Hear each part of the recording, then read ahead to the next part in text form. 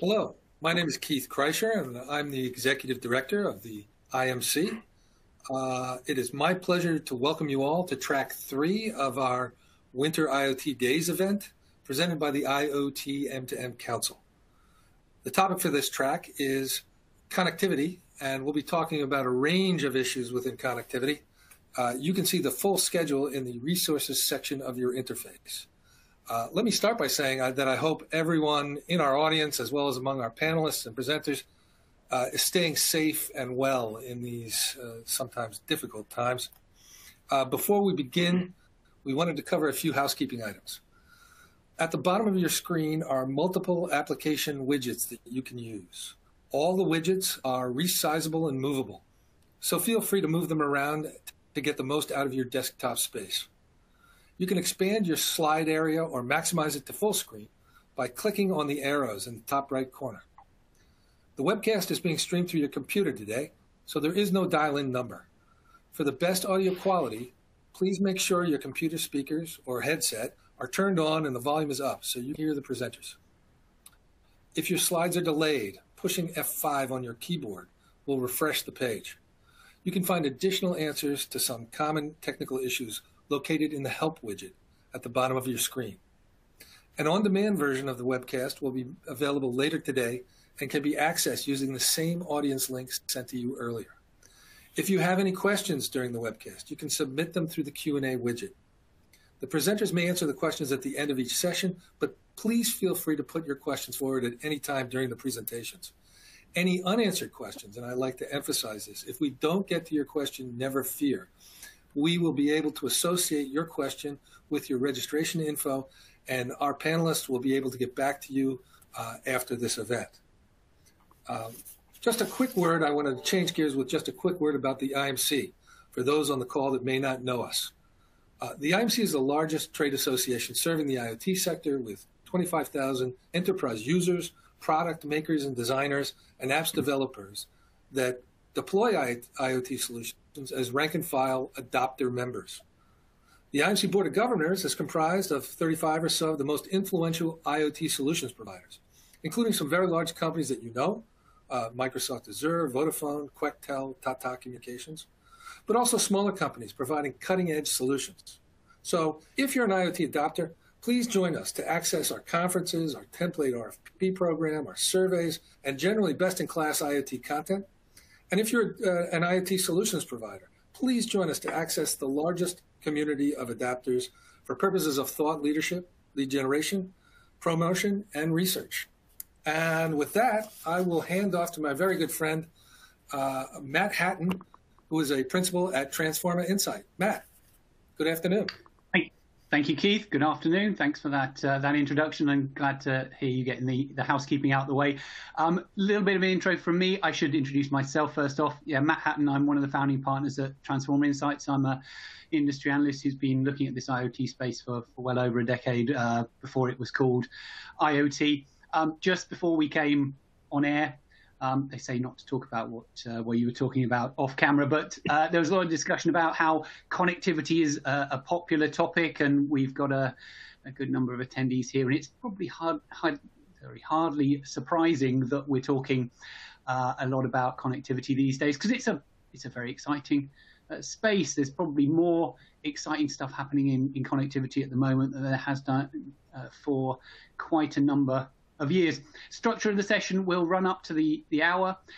We'll have some introductory comments and a few slides from the participants in the session first off, and then we'll get into a structured Q&A session. I'll be leading the discussion on some of the interesting areas that are hot button topics for IoT connectivity at the moment, and then you'll have the opportunity, or we'll have the opportunity, to address some of the questions that are coming in over the Q&A. There's already one in the hopper, so if you've got any questions that are stimulated by the topics of discussion today, then do pop them in the Q&A box, as Keith mentioned, and we will get to those about halfway through the conversation.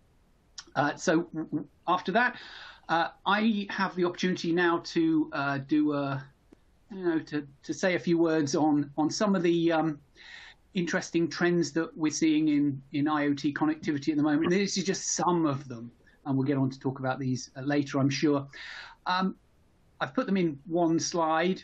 This is drawn from a whole bunch of stuff that we've done over the years at Transform Insights and available. Check out our blog. I recommend looking at that. So things like the concept of the thin IoT stack. So we've got a whole heap of technologies that have really started to mature, that really make IoT much easier to deploy. You've got things like the platformization of the space, simplifying things. You've got new access technologies in the form of some of the LPWA technologies. You've got operating systems that are more designed specifically for IoT, and a whole range of things that are helping to really drive down the price or drive down the complexity of deploying.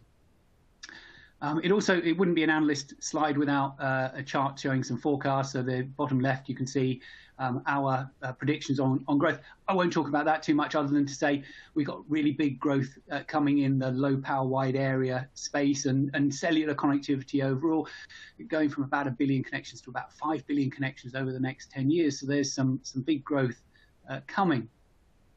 Not all necessarily good news, though. We've got some stumbling blocks along the way. One of those is we're seeing some quite dramatic price erosion going on in the space. We talk a little bit in some of our material about the concept of $1 IoT, where for a lot of the low power connections and for some of the things around, say, environmental monitoring and some of those low data use cases, we're heading towards maybe $1 a year in connectivity. And how do you cope with that as a connectivity provider? And there's options for doing things like moving up the stack, pursuing vertical solutions. You know, if 80% of the solution value is in the application, why not go after that? Well, it's pretty challenging. It's a heavily contested space. It's not always a perfect solution.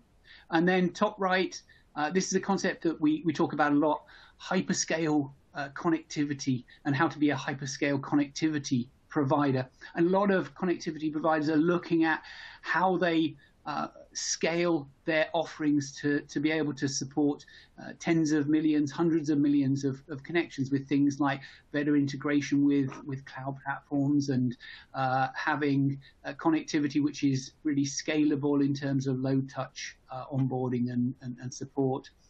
And then bottom right, IoT MVNOs. It's an exciting time in the MVNO space, and we're seeing a lot of growth in that space. A lot of M&A, a lot of investments going into that space. So there's a lot happening there. In fact, there's a lot happening across all of IoT connectivity. And we'll talk about a bunch of other trends that I haven't mentioned.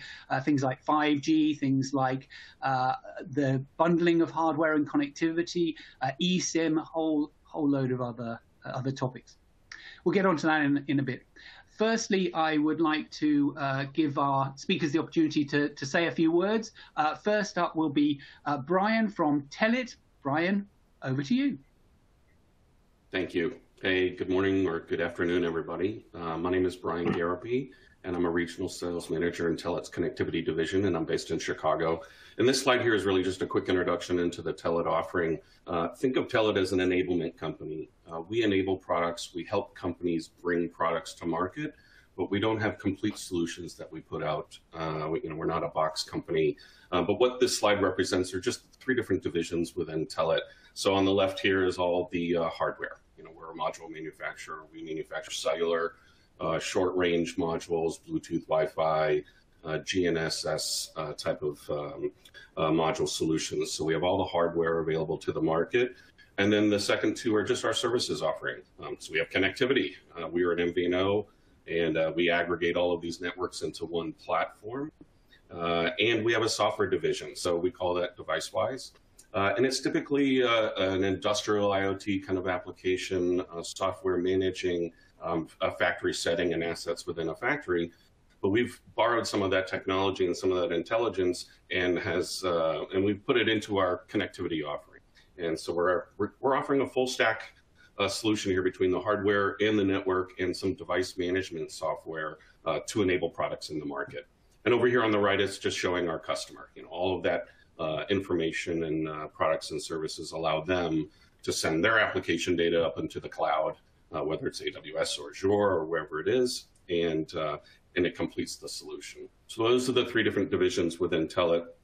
And the second slide here is just talking about the different technologies. Within our portfolio of modules, we can support anything. So here on the top, you can see all the high-CAD applications, and of course, video or telematics and routers for failover, business continuity kind of solutions.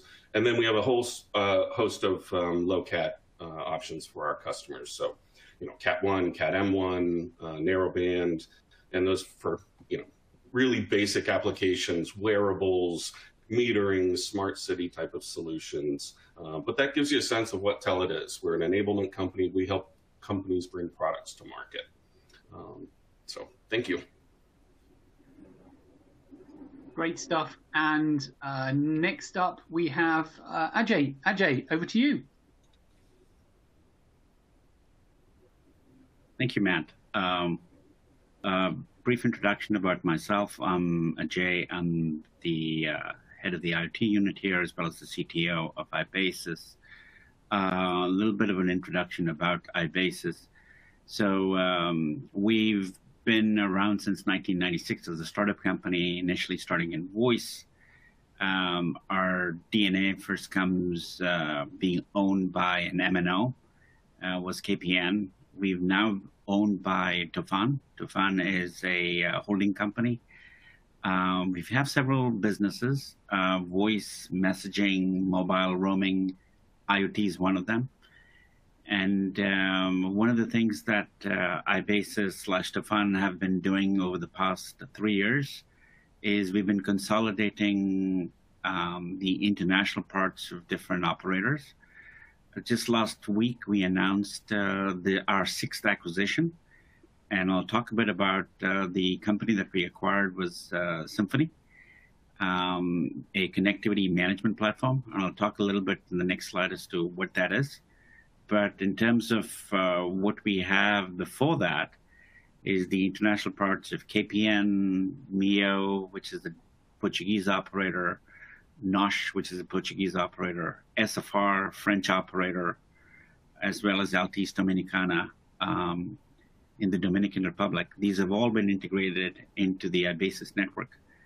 So think of us as a one-stop shop for your international connectivity needs. And I'll briefly talk about what do we do in IoT. So our entire focus in IoT is on eSIMs/ISIM/ another word is EUICC. So basically, we offer a single SKU with the relationships that we have with the operators across the world. We procure their profiles, put that in the cloud in a secure area. And then based on patented mobile network selection logic, we could download the appropriate profile onto the card based on where the card is. And it could also be done based on business logic. It could be based on rates. It could be based on quality. We have a bunch of gateways that are located across the world where we can break out the traffic to provide the best user experience, especially from a latency point of view. And the part that I just want to talk about here is the connectivity management platform. So think of it as all of the connectivity that's out there that we provide needs to be managed by a state-of-the-art platform, and that's the acquisition that we just made last week, Symphony. So that platform is essentially what it does is it takes care of the entire customer onboarding experience, all the way from setting up your plans, to ordering cards, to tracking the amount of data per card, to reporting what your margin is, not just for yourself, but also for the value chain that you're selling to. The data that comes out from here also, we have other nifty things on policy control, for example, where we could do different things to the data, and of course the analytics behind it. So we can discuss more during the session, and I'll hand it off to Nick. Thank you.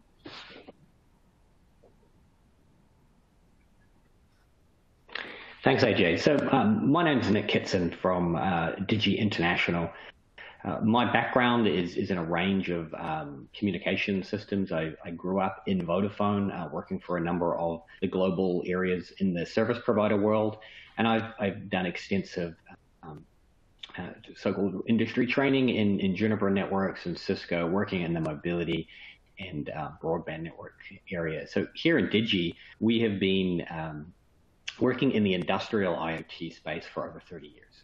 So we have over 100 million devices deployed around the world in the most demanding environments, using all sorts of different technologies. So one of the advantages of Digi is we're not here to tell you that one technology is best. We're here to tell you which technology is best to grow your business. So our core approach is figuring out, for all of the different characteristics you have in your deployment, how does that map to a specific technology? Because I guess the most important thing that I can leave you all with is that one technology is not going to solve every problem. There is a need for specialties. But one of the really interesting pieces that we've come across this year is not all technologies will survive. There's only so much competition in one space we can have before a winner must be announced. And we certainly have cellular and mobile technologies is king of the hill for the global piece. We've certainly got LoRaWAN as one of the king of the hills of private networking technologies, and the other sort of second and third players are rapidly losing the ability to scale. And there's a couple of other winners here on the podium that solve very specific economic and technical problems that our global customers are looking to have. So we, from a product perspective, have a number of pieces that we do. We're really a full stack provider. So we provide hardware tools, we provide connectivity and networking software, hardware tools as well, and we provide cloud platforms for managed services. And we work with MVNOs and other communications providers. And there's a whole case of how do we bundle those connectivity services together? Who's the actual buyer and who's packaging them in? And I think a lot of the go-to-market structure and the way SIM packages and various other things are put together really determine whether we get to that $1 IoT. You know, if we're selling direct in enterprise, that's very different to selling to a device manufacturer who then packages it up to an IoT company who packages up to an enterprise. So it'd be very interesting to kind of see people's views and questions in that area. I just put this together not so much to talk more about Digi's products, but really to talk about the multiverse of technologies and kind of where they apply, and where some technologies are light years ahead of others. And I took the axes on this to be almost like a balance beam. So if you're really after speed and roaming, that's kind of one end of the spectrum. But coverage, cost, and battery life are at the other extreme end of this, and one pulls on the other. If you want speed, then the energy cost of that is always going to be higher than something that's maybe slower or less frequently polled. So things like the latency of your service is far more important than the latency of your technology. Any of these technologies can provide you a notification in a few seconds, but the difference is, am I monitoring something 10,000 times a day, like I may be, say, with a medical device, or am I monitoring something, once every hour or two? And the cost of buying the energy source, be it battery, be it solar, or the cost of replacing it if it's a battery, becomes far more important than, is my LTE network faster than my LoRa network? So those are the actually application level discussions that become vastly more important to customers to decide in their business case. We're not comparing technologies here, we're comparing total cost of management, which includes people, time, and the infrastructure that goes around our technology, like microcontrollers, like software, like storage, for example. And kind of the way we see the world is, when you stretch it out to one extreme end, satellite is that ubiquitous coverage piece. It really doesn't have the capacity to do anything meaningful with speed. But it fills a hole in the whole global coverage map, and that it's just not economic, say, to put a lot of 5G networks everywhere. And then as you sort of transition across the spectrum, you get to LoRaWAN. It is the perfect scenario for extremely high volume distributed communications.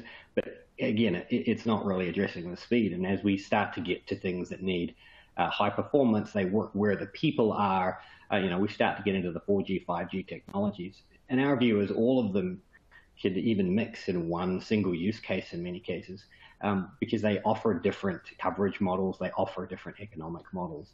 And so Digi's role in the IoT world is not to say which one is better, it's to say which one is most appropriate and lead customers based on business outcomes and use cases down the path of putting those in place where they are most appropriate.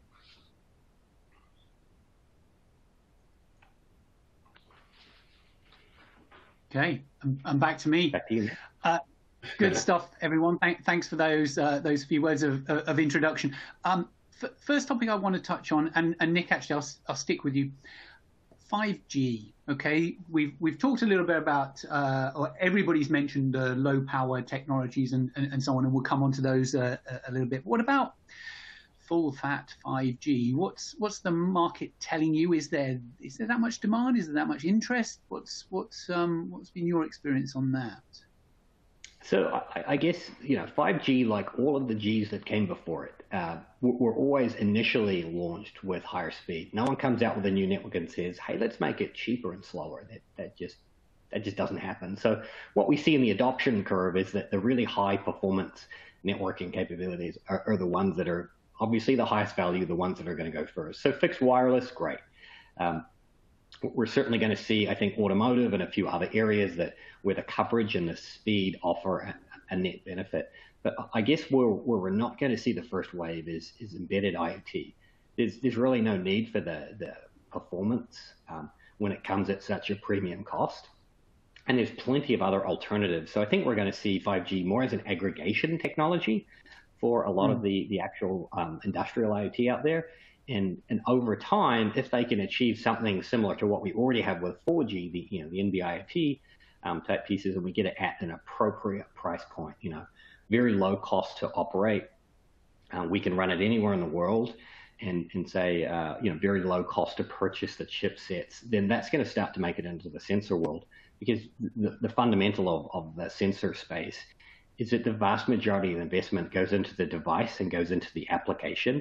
And the connectivity costs represent a relatively small portion at the sensor level. Where it becomes exciting for, I think, connectivity providers is when you aggregate thousands of them onto 4G, 5G bearers. Okay, that's interesting. I mean, what we're hearing from the market is maybe it's more about private networks.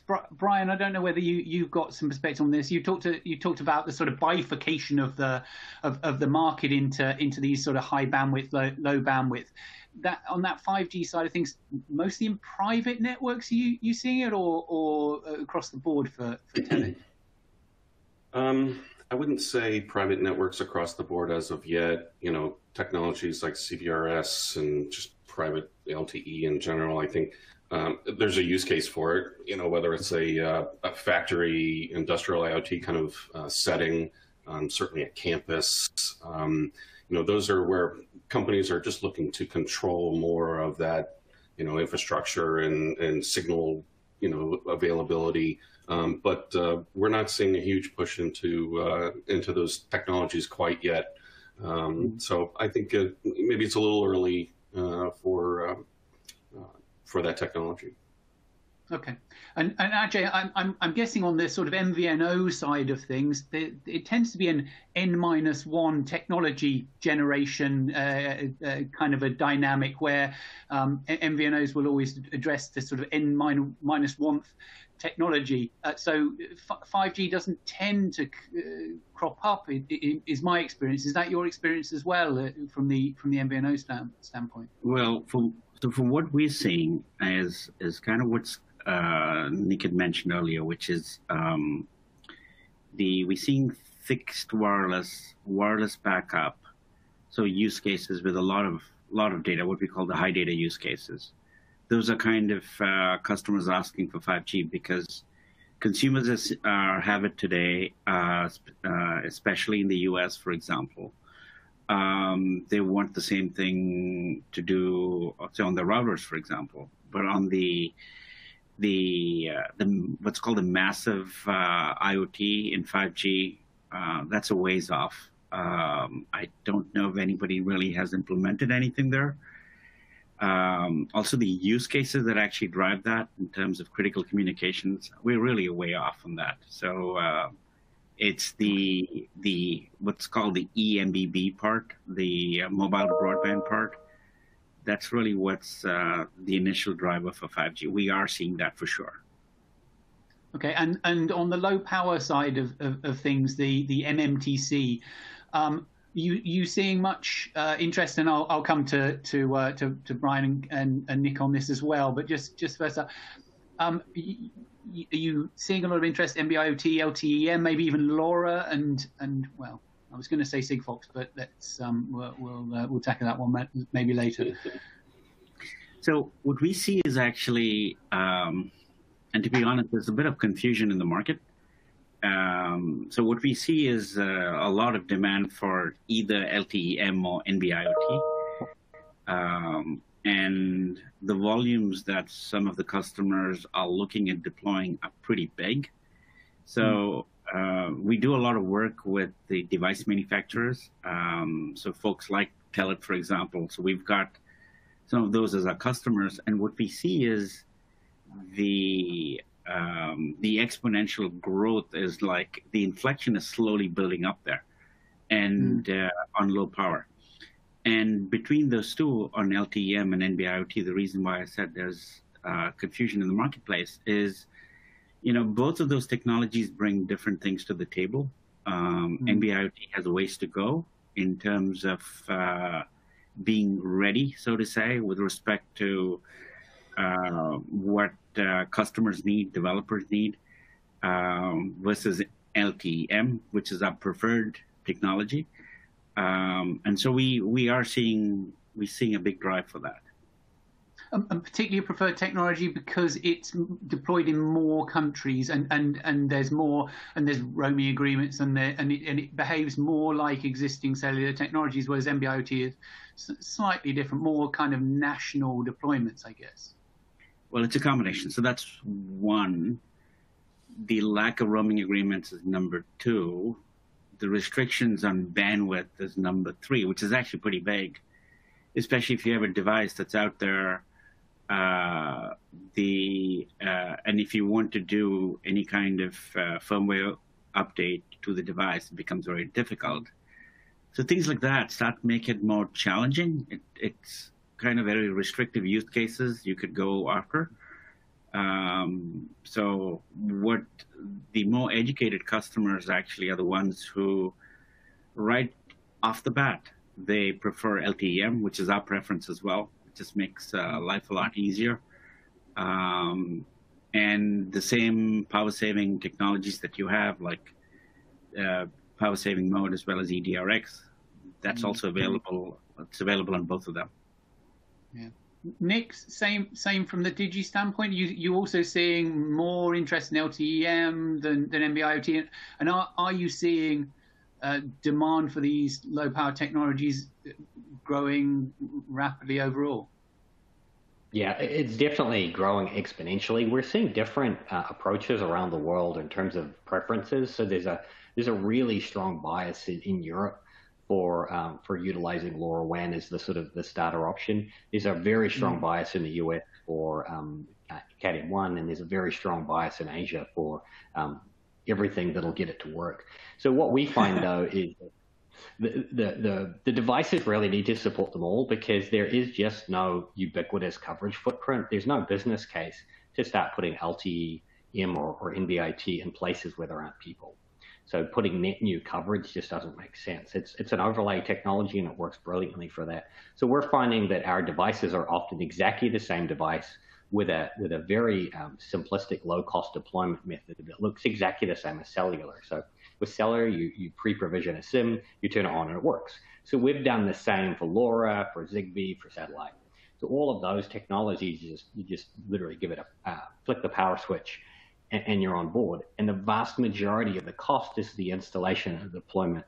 The connectivity is a tiny, at most 6% piece of what we see as the total cost that the end customer pays.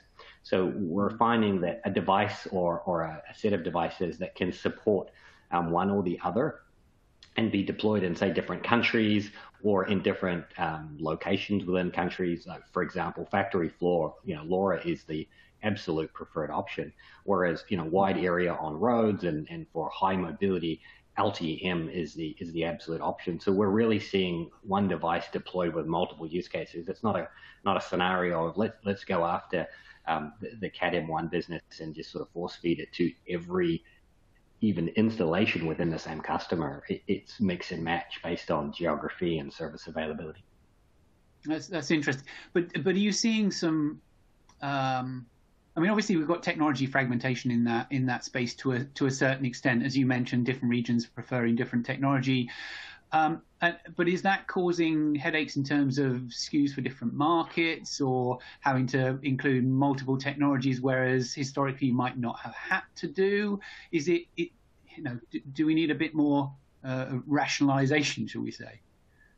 I guess the advantage Digi has is that we make a consistent modular system that can work anywhere. We can somewhat plug and play. I think that's very challenging if you look at the, say, module environment for most vendors in, say, across, say, LoRa and cellular. There's no common footprint between the two. There's no common standards. There's no body that works between them.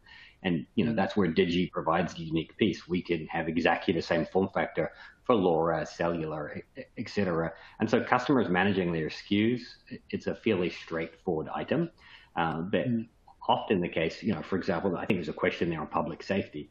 So we're involved in a public safety bid, and we have scenarios where they're doing construction work, so hundreds of thousands of feet of construction sites where they need sensors throughout their entire road cone and safety infrastructure. And that's done project by project. By far, LoRa is the most exciting option for that because it can be deployed in a hotspot mode. You don't need to cover the whole nation. But then we have to do crash barriers all around the country. And LoRa is just, honestly, a fairly terrible technology because it just doesn't have the gateways deployed over 50 states here in the United States. So cellular by far is the best option. It's exactly the same device technology. It's exactly the same cloud, but we're deploying a different sort of carrier option for each of those. In those scenarios. So it really comes down to where you're putting it and what's kind of your economic envelope. It's not we always use cellular and here's the rationale why, or we always use LoRa and here's the rationale why. Okay, good stuff. Brian, the Telit view, are you seeing a lot of more skew towards NB-IoT or towards LTE-M? I'm not sure whether you've got a LoRa offer out there. What's been the experience for you guys? We haven't seen narrowband take off yet. Our modules will support both. There'll be Cat1, Cat-M with narrowband and 2G fallback, those kind of variants. But we haven't had that kind of flagship customer come in with enough volume to warrant some integration for a narrowband offering. So I think the reason why Cat-M is more widely adopted is because the carriers treat traditional LTE traffic and Cat-M traffic the same. So for them, there's very little differences. Of course, if two entities have a Cat-M roaming agreement, there are power save modes like EDRX that come into play. But it's not absolutely necessary for them to have a true Cat-M roaming agreement. If they have an LTE roaming agreement, the data is going to flow. So we're seeing a wide adoption of the Cat-M. Certainly the cost of the module is a factor, but just being able to ride off of additional or traditional LTE roaming agreements allows the technology to deploy more rapidly. And it's fragmented. You look at every country throughout Europe, and everyone's doing something different. I think as of today, there are 60 Cat-M networks deployed globally and over 100 narrowband networks, 110 or whatever the number is today.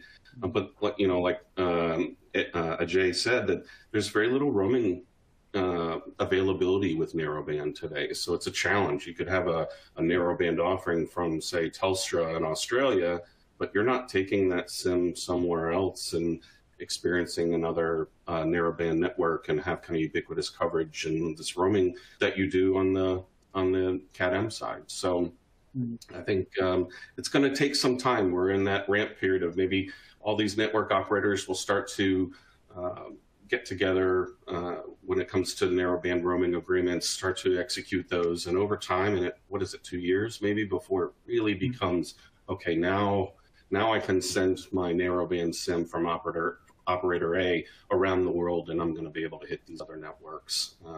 So I think, just those kind of points, it points to LTE-M as being the dominant technology as of right now. Yeah, it's interesting, the roaming question, because we saw quite a flurry of activity maybe 12 months, 24 months ago, something like that, to get those roaming agreements up and going, and then not an awful lot since then. Maybe operators focused on other things. I mean, coping with the pandemic and so on is probably more of a priority than that. Exactly. No, I would imagine there's not a huge priority in establishing those roaming agreements because the market isn't demanding it as quite yet. The market will demand it. They will have to do it. It's just a matter of time. And again, those large enterprise customers that come in with, some application that's perfect for narrowband. I think of narrowband as a street lamp application, tank level monitoring. I wake up, I send a kilobyte of data, and I go back to sleep kind of application. But so there's plenty of use cases for narrowband. It just hasn't taken off. As soon as those roaming agreements start to get more established, I think you'll see companies establishing a narrowband offering and their solution. I mean, the modules are less expensive, of course. You're stripping it down to the bare bones, so it's a cost savings, of course. Not cost savings on the connectivity side. A megabyte is a megabyte, but certainly on the hardware side, there's some savings there. Good stuff. Okay, I think part of it comes down to the economics of the infrastructure. So, when we look at how to do roaming for it, for standard broadband users, that's tens of dollars worth of revenue per device per month when they're visiting or roaming to a BN country. Now you start to think about how much infrastructure required in terms of investment. We spent in my Vodafone days $60 per user whenever we did a massive billing upgrade, and billing at on a per device basis. That's years worth of connectivity in the NB-IoT space. So just putting in the back end OSS BSS to even bill for this, that's kind of where LoRaWAN roaming has been challenged. The technology is brilliant, works fantastically around the world, but the economic models behind it are just not catching up. And I think the OSS BSS infrastructure is vastly overpriced for what is needed in the NB-IoT world, and that's kind of why we're seeing LoRa take off in the low power device world, because we can aggregate thousands of devices behind a single 4G, 5G bearer, and we don't have to arbitrage the cents for this device and the 5 cents for that device. But the challenge is that there tends to be a narrow focus on the connectivity or even the device cost as a single thing, rather than this kind of holistic issue of, well, actually, how much is it going to cost me to deploy it? Or if I've got to switch my devices out, what's the cost associated with that? Or if it goes into a different market, what's my time to market, or what my supply chain issues? There's much more of a holistic thing to be thought about. And Nick, I think you touched on that in your introductory comments. Yeah. It's not just the price of the connectivity or the price of the device. It's the pain for the enterprise that if it doesn't work or whatever. We did a survey with Oracle just recently, and cost of connectivity is about the least of the enterprise's worries when it comes to how to deploy an IoT solution. So I think that sort of speaks for itself on that topic. Mm-hmm. I want to change tacks a little bit onto another topic, and we will get to some questions from the audience in just a moment.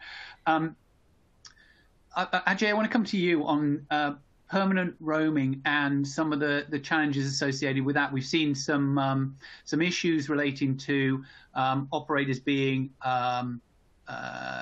or permanent roaming connections being deactivated. We've seen the introduction of some monthly recurring charges from some network operators. Just interested in knowing how you're seeing those issues about permanent roaming, either regulatory or commercial, being overcome. Have you got some perspectives on that? Yeah, so it is it's a fairly big issue in the market, and what happened is with COVID. Operators were expecting roaming to basically die, but what they did see, several operators, was their networks lighting up like Christmas trees. And when they dug into it, what they found out was that they were IoT devices. Basically, there was no travel, so it couldn't be consumers. It was IoT devices. There's a regulatory angle. There's also the poaching of the visited operator, poaching the local operator's business. There's that angle too. So usually the definition is you are typically, I mean, there's a lot of definitions of permanent roaming, but usually it's around, if you exceed 90 days of roaming in a particular network, you are permanently roaming on that network. And operators do not take that very kindly when you're doing that. There are some operators who are very strict, especially in the US. If they do detect that, they could cut you off. They give you typically a short warning. And right after that, especially if a device is, has been deployed somewhere, and you could have tens of thousands of devices deployed somewhere, you're then at the mercy of whoever that you bought the SIM cards from to figure out a connectivity solution to that. And it becomes a real nightmare. So we've had some customers coming to us with specifically those kind of problems. The solution that we have and we continue to grow with is our EUICC solution, where the profiles that we onboard are basically permanent. I mean, it's really not roaming, it's a local profile. So you are taking care of that permanent roaming aspect I was just talking about. In fact, I did see one of the questions that is out there is, from a US perspective, in December of last year, we did announce our integration of our EUICC with the Verizon network, where you can dynamically download the Verizon profile onto our EUICC. So, and with that, this permanent roaming issue really gets solved. So the beauty of a solution like that is that it's not just one operator in a particular country. You can have profiles with multiple operators, and you could truly get to network independence because you're not getting a SIM card from a particular operator and getting the coverage only of that operator. If you look at the US, for example, you go up to Maine and you take one of the big operator SIM cards, it just doesn't work. And there are several places like that in the US where you need the best coverage of the best operator in that particular location. So, yeah, coming back to your question on permanent roaming, it is a big issue. It's definitely something, if you look at some countries like Brazil, for example, it is an issue by regulation. So based on taxes in that particular country, you have to ensure that you have a solution for permanent roaming. Go to Australia. It's the same thing over there, where the local operator over there is very careful to ensure that there's no permanent roaming there. Go to Turkey, China, India. So many countries have these restrictions, and you have to be careful about what you're stepping into. Yeah, so there's a recognition of this as an issue, I think, and eSIM does seem to provide the solution. I don't know, from the hardware standpoint, Brian, you may well be close to this. Are you seeing more demand on the hardware side for eSIM and even the next step on in terms of iSIM? Is that coming through? It is. We're seeing demand for it. I think what we're initially seeing is more demand for multi-IMSI, and think about that permanent roaming restriction. If you can get a localized, localized IMSI, whether it's an EUICC donor or an IMSI donor, you can kind of achieve the same thing, which is a localized presence. So he's right. All those countries, Canada is another one.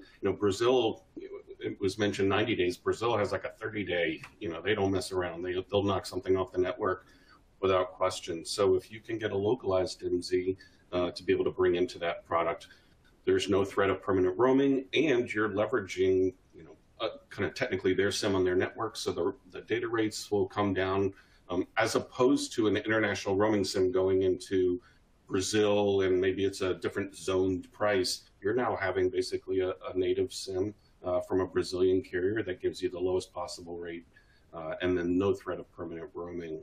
But we are, from a hardware perspective, we're seeing companies that are interested in this technology. I think of the UICC specifically as a fork in the road. I think a great use case is just an alarm panel company. Their technician goes out to the field, puts the panel on the wall, it's residential security, and they want the ability to make a decision at that time of installation. I want my product to default to Verizon. So I pull down the Verizon profile. There's no Verizon coverage here. Let me scrap it. I'm pulling down AT&T. There's AT&T coverage here. Full stop. I don't need to go back to Verizon, and I've got the technology that I need in order to facilitate this application. What the carriers are afraid of is companies, MVNOs like Telit, who are allowing their customers to flip-flop. They're very specific in their stance. Will say that once a customer has decided on a profile, the idea is to not go to another profile or scrap one and try and flip-flop between them for better rates or better coverage. A fleet management application leaving the East Coast and going to the West Coast is not going from AT&T to Verizon to AT&T to Verizon. It's basically the technology is giving you that fork in the road decision-making tree at the time of installation. But once you do that, it's kind of done. You're not going back to another provider. It's these commercial issues that seem to be more the challenge than the technology. I want to so Nick, I want to come to you on an aspect of one of the questions that's been asked by one of the audience, specifically related to eSIM and iSIM. I don't know whether you can comment on this. Hardware, module, and device considerations that must be addressed for global deployment.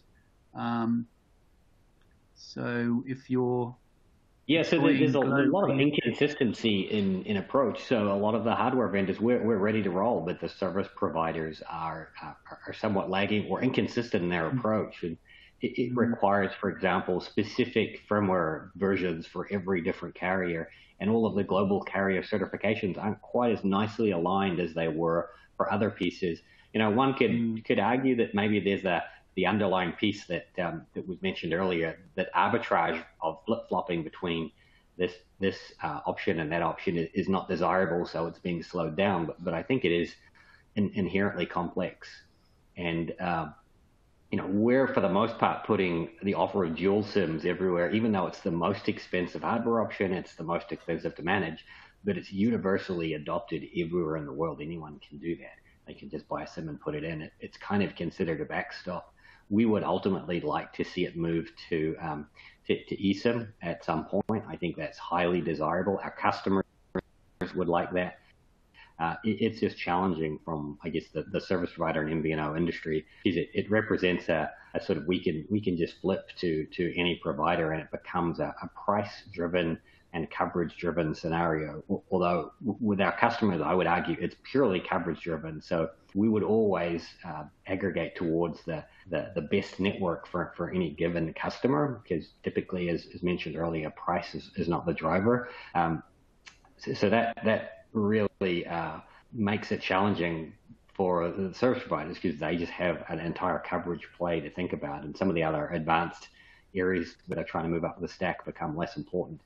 But we're strongly behind eSIMs. We're also seeing this collide with obsolescence. So when we have customers that have devices that exceed the lifetime of the carrier's network, so 2G and 3G have been sunsetted, one of these days LTE is going to be sunsetted, and so maybe some of the subsectors, so they're looking to replace their equipment. There's a huge hesitancy to put LTE in everything. They'd rather have it in maybe an aggregation gateway, and so large scale deployments such as oil and gas and energy sector type pieces. They tend to want to just have LTE in a gateway or in one device, and then put some other universal system like LoRa or satellite that will be there for years and years to come, will far exceed the lifetime of the product. And so if the industry doesn't really get its act together on this, we see more and more customers putting LTE just in aggregation points that they can swap SIMs themselves manually or swap technologies by putting other frameworks and as new 4G, 5G, and one day maybe 6G comes through. Okay. One thing I wanted to touch on. Okay, you mentioned about some variation in deployments of some of the so you're thinking about NB-IoT and LTE-M and how those things deploy. Do you see this as a driver for selling more combined connectivity with hardware? Because it's one of the trends that we see happening, right? More connectivity is going to be sold bundled with hardware, and vice versa. Just wonder whether you think this need to have the hardware aligned with the network actually drives that to be sold more as a combined offering. Yeah, because I mean our numbers are pretty straightforward here. What we find is that people that assemble this in the field, so you buy from a range of technology companies to put your solution together and then install it and put all that together post manufacturing, it's about a 3-year payback.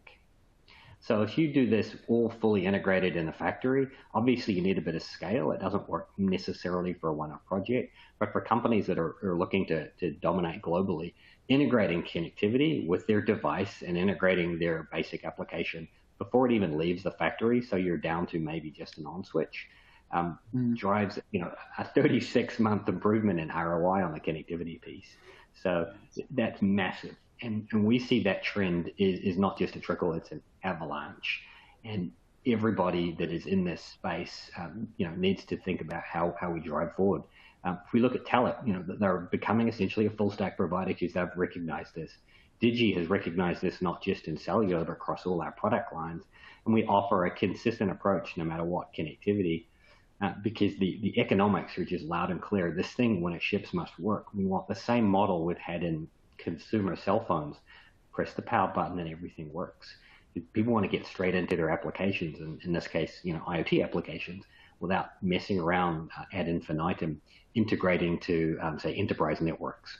Bypass that, put LTE in, doing various types of activation and connecting the clouds and the devices. None of that can really be done in the field anymore. And clearly we don't have the people, the manpower out there in the field to do that either. So it must be automated. So totally agree that combining connectivity at the factory, at the OEM level is the future for IoT. So Brian, you'll have a perspective on this, I'm pretty sure, given that you cut across both of these things. No, absolutely. Telit's focus is the bundle. And the reason is the value proposition, the value-added services that come with bundling connectivity and hardware. And specifically to Telit's offering, when you have a Telit module and Telit connectivity, a whole host of new services come into play. Device management software. So there'll be a client inside the module. There's a server on the same side, as basically in the same portal as the connectivity, and your device becomes a thing. So it's got a SIM card, so you have maybe one page that has the connection, but then you have another page that has the thing itself, and you're able to query that device and get over 170 or so data points to be able to extract information out of it. So, and it can be as simple as a photo, as a photo campaign. I want to push firmware out to my devices. That software comes into play. Take it to the next level, and you start to query information out of a device from a connectivity layer or connectivity portal. And there's a lot of value that's built into coupling both of those together. That's what we like about the Telit product, is put connectivity and hardware together, and the software comes into play. And if you haven't solved the problems that software solves for you, it's pre-built into your solution. So there's a lot of value add services that come into play. Excellent. And Ajay, from the connectivity provider standpoint, you seeing this trend as well? The requirement to bake the connectivity into the device, you cross-selling. How do you see it? So we've actually made some public announcements about this already in terms of working with system on chip vendors, device manufacturers, module makers, in terms of selling connectivity with them. The advantage is basically it's one-stop shop from a developer point of view, the one who's actually going to be consuming the overall solution. So that's one. The second is, if you look forward, one of the things that's going to be coming out soon, it's going to take a little more time for adoption, which is the ISIM. The ISIM is the integrated SIM. It actually is integrated inside the module itself in a secure container. And so with that, at that stage, you have a SKU, which is a modem or a module that is actually built for that particular MNO. And the supply chain at the point is quite well integrated. So you do not have to go purchase another SIM card and go then and install that inside your module or modem or your development board. It's integrated in at manufacturing time. The testing just becomes a lot more smooth and facilitated. And that's going to speed this up even more. So interesting. We've got just a couple more minutes left. I'm going to pick on a question from the audience. How and Ajay, I'll stay with you. How do you see the growth of self-organized networks like Helium and Pollen, these types of players? How do you see them playing out in the market? Yeah, it's an interesting question, because that's more a, I mean, I have done some research into that in terms of what exactly they do. They have a link also with crypto right now. So from our point of view, in terms of these, call it full mesh ad hoc networks is perhaps more the word for it. My belief is it's the particular use case that you're going after, because even if you look at like a LoRa kind of use cases, because the network is less controlled. So if you're looking for something which is mission critical kind of use cases, anything associated with the government, defense, that's not for this. So if you're looking for use cases that have less criticality, and you also get a reward for it on the backside as well, I think there's definitely more applicability there. Okay, Brian, Nick, either of you got a perspective on that one? Well, I think looking into the economics, if you really uncover the economics of these self-organized networks, like Helium's a classic example. We fully support the LoRaWAN global standards. It's in Helium. We think that is a great idea. Where it's a little challenging is that it's effectively not a standalone system. It requires a cryptocurrency speculation in the financial markets to support coverage, and that happens irrespective of whether devices are on there. So, building on the earlier comments, you've got certain concerns about reliability, but the biggest problem, and I think we saw this with Sigfox, you've got one company dictating the economics of this, purely as a private entity to drive their own share price. So when you have these entities that with the flip of a switch can turn the economics of it and essentially the deployment, thus the coverage and availability on its head in such a short time frame, that control element is ultimately what impacted Sigfox. They had a great technology, but the business model was one company controls the world. Look what we've got with cellular. Look what we've got with LoRa. We've got global alliances with multiple vendors. No one entity controls the chipsets or the technology, and we have the ambition to grow collectively as a community. We battle it out with market share, but at the end of the day, we all support a global standard with a known economic model that is sustainable. And these mesh networks are flash in the pan, non-sustainable economic models to ultimately try and support, very small companies trying to sort of carve their way into an exit or an IPO. And so I think for the reasons of economics, for the reasons of uncertainty of supply, it's a very challenging area to put anything mission critical, anything serious on that sort of infrastructure. Absolutely. On that note, gentlemen, we could have gone on for hours. This has been fantastic. There were all sorts of topics I didn't get onto. There are all sorts of questions I didn't get to.